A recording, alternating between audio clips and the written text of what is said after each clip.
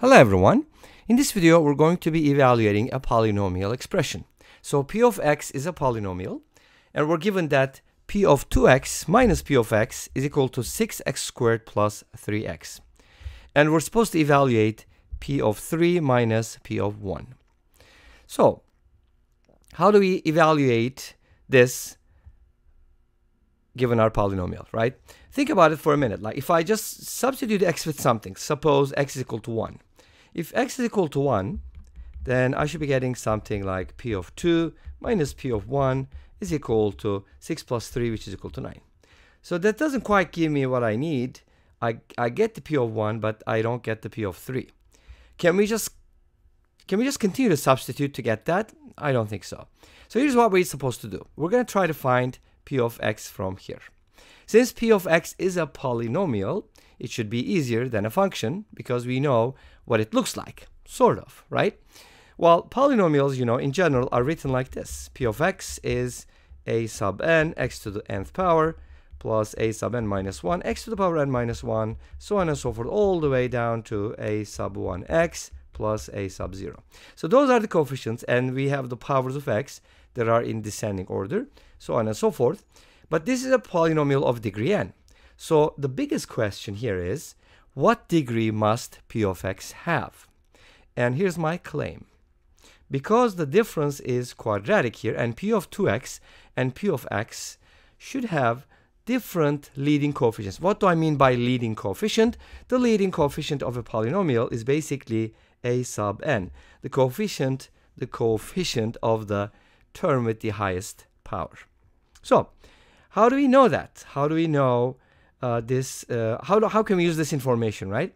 Well, since the difference is x squared, my claim is going to be that p of x should be a quadratic. But remember what I said. I said, okay, these two polynomials should have different leading coefficients. Why did I say that? Or how can we prove it, right? Well, if you think about it, just think about a simpler version of this polynomial. How about a sub n x to the power n? It wouldn't matter because the degree is determined by the highest power, so we don't really care about the lower degree terms.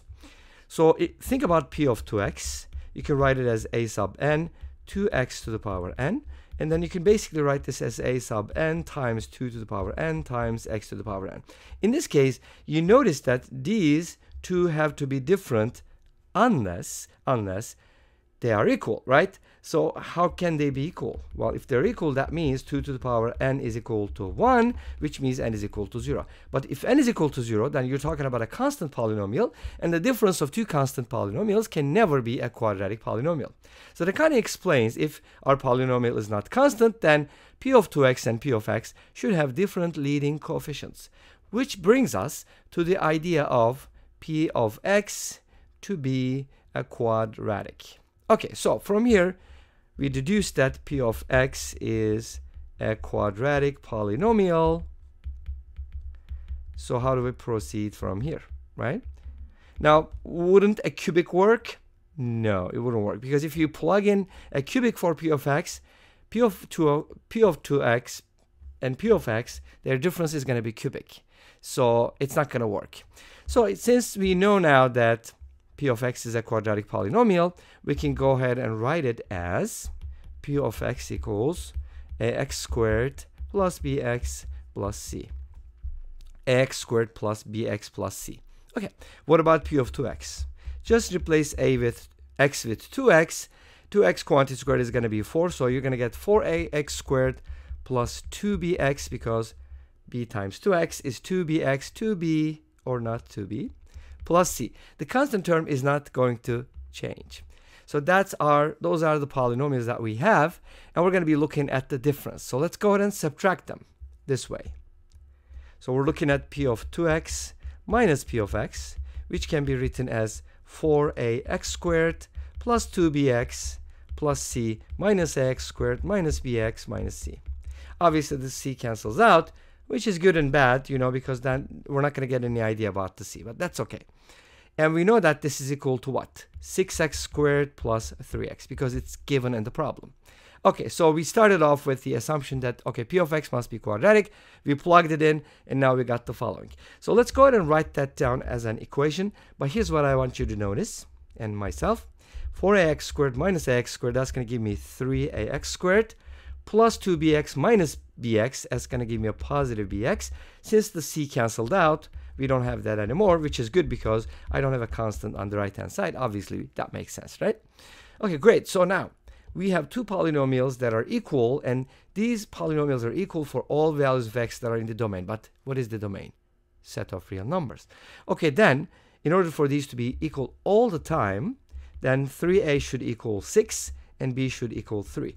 So this gives us a equals 2, and b equals 3. But remember, we had our polynomial in the following form, ax squared plus bx plus c.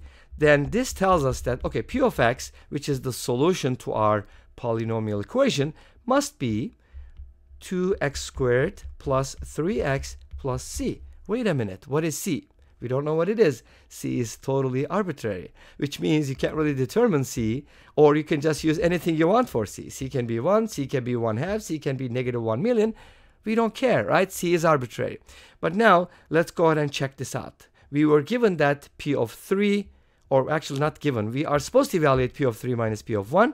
So we're not done yet. Let's go ahead and evaluate the following. What is p of 3? P of 3 is 2 times 3 squared plus 3 times 3 plus c. I don't know what c is, but I don't care. You're going to see that c is going to cancel out. 2 times 1 squared plus 3 times 1 plus c.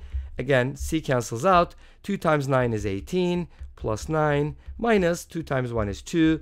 3 times 1 is 3. We're just going to subtract from 27. We're going to subtract 5, and the answer is going to be 22. Again, the value of c didn't really matter here, and at the end, it canceled out. And this brings us to the end of this video. Well, thank you for watching. I hope you enjoyed it. Please let me know. Don't forget to comment, like, and subscribe. I'll see you tomorrow with another video. Until then, be safe, take care, and bye-bye.